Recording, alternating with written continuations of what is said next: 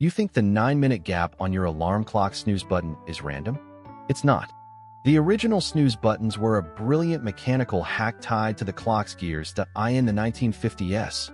Early electric alarm clocks used large mechanical gears.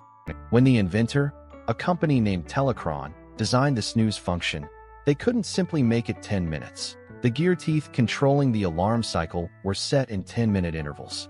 To activate the snooze without completely resetting the clock's gears, they had to allow one full cycle plus a little time to stabilize. This landed them at 9 minutes. The standard was set by this one simple mechanical limitation. Even modern digital clocks keep the 9-minute delay today for pure nostalgia and standardization. The ironic twist? Sleep science shows that fragmented sleep, like using the snooze button, makes you groggier. So your alarm clock is a historical mechanical genius that's actively sabotaging your morning.